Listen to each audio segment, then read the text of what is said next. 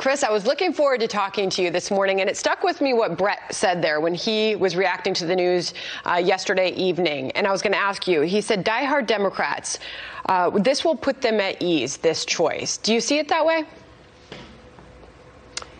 Yeah, I think so. She did not do very well in the Democratic primaries, but that's for a variety of reasons. She didn't run a great campaign. But, you know, she is not far to the left, despite what Republicans are going to try to say. There is a certain circuitous route to her position on issues. She was for Medicare for all before she was against it.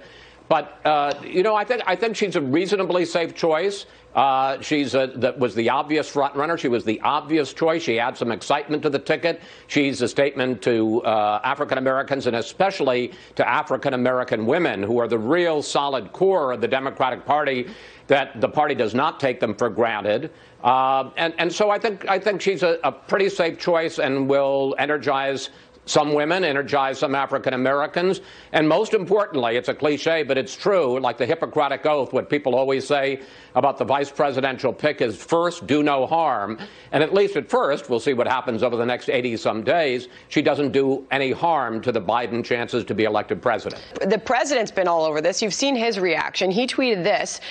Kamala Harris started strong in the Dem primaries and finished weak, ultimately fleeing the race with almost zero support. That's the kind of opponent everyone dreams of. So how do you see the Trump campaign formulating their strategy to combat this ticket? Well, look, again, in the end, after a couple of weeks, this is going to be about Trump and Biden, not about the running mates. It never is. But, you know, despite the president saying yesterday that Kamala Harris was his #1 draft pick, that's the one he wanted the most, I promise you that there are a lot of people he would have liked to be running against. Again, think what would have happened if Susan Rice had been the nominee. Think what would have happened if it had been Elizabeth Warren. Think what would have happened if it had been Karen Bass, with her long history of service and interest and support for the Castro regime in Cuba. You know, it's an interesting thing, but I think it's fair to say that in the year 2020, for Joe Biden, in this current situation with all of the talk, particularly about race and racial injustice in America, that to pick a woman who was the daughter of an immigrant from India and a daughter of an immigrant from Jamaica was the safe choice for Joe Biden. For all the president's talk about the idea that Biden is kind of an empty vessel and that this is his political living will and she's a far lefter. I mean, she was a prosecutor in San Francisco and then the Attorney General of California, and in fact lost points during the Democratic primaries because of the fact that she was pretty tough on crime and she supported the death penalty, even though personally she's against it. That's going to make it a little bit harder for the Republicans to say that, you know, this is a far left defund the police ticket. Again, think of who we could have chosen and how much easier it would have been for Republicans to make that case. The truth is that as much as the Republican Party pretends to have been prepared for or pleased at the prospect of Kamala Harris appearing on the Democratic ticket, their attacks are proof that they weren't. The White House has already released its opposition research on Kamala Harris, and if you thought their attacks on Biden were a reach, then I really hope you're sitting down. They've suggested that she supports open borders, which not only does she not support, but no one in the Democratic Party supports.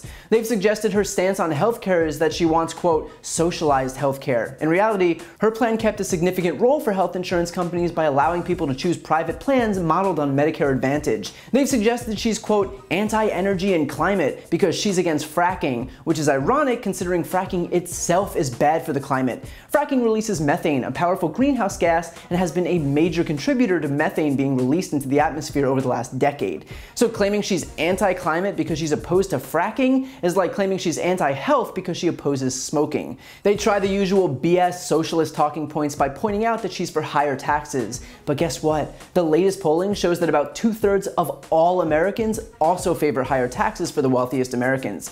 And it just so happens that those not calling for higher taxes are Republicans kowtowing to the rich donors. This isn't isn't painting Kamala Harris in a negative light, it's just painting the GOP as being exactly as out of touch as they are. And finally, my favorite is their attacks on Kamala as anti-Catholic because she prosecuted a pro-life Republican operative who had posed as a journalist and illegally recorded a conversation with Planned Parenthood officials before deceptively editing the video to make it look like they were selling harvested baby parts.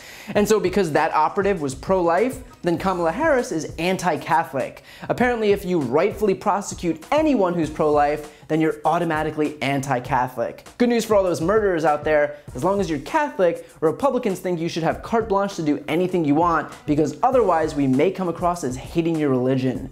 Got it. But it's not even the Republicans' misrepresentation on her issues, it's the audacity of those people to attack anyone on those issues. On healthcare, the Trump administration is in court as we speak trying to destroy the ACA, in the middle of a pandemic.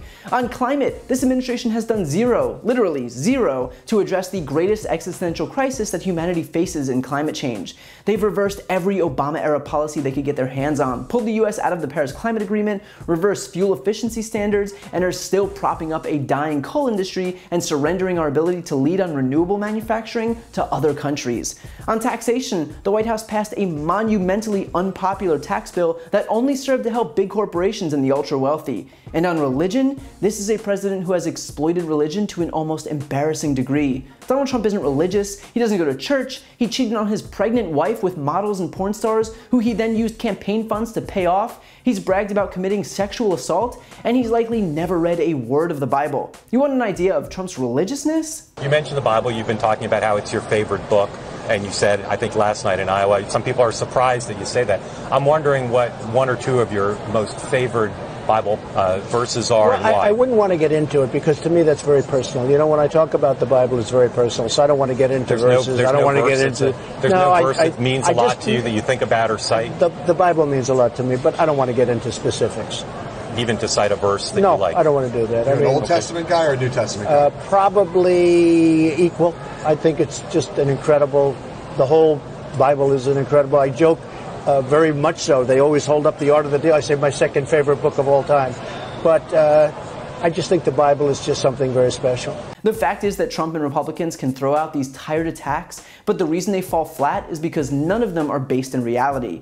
And what's worse, Trump himself is worse off on all of these issues than his Democratic counterparts. And the fact that even Fox News is able to acknowledge this with zero hesitation is a testament to just how much the White House is crumbling right now.